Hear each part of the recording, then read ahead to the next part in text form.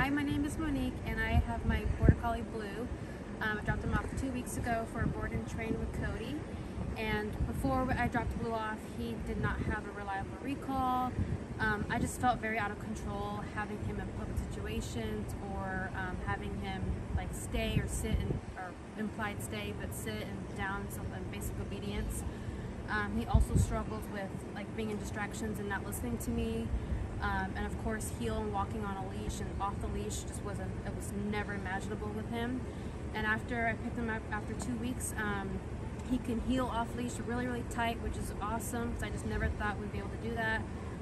He's also very good at like sitting and staying and just overall basic obedience. I can tell that he has a lot more confidence in doing certain things. My dog is very shy and timid, so I think with him having more confidence, it gives me more confidence, and I'm just really happy with this experience, and I'm looking forward to taking my baby on a lot more adventures and having him have a lot more freedom.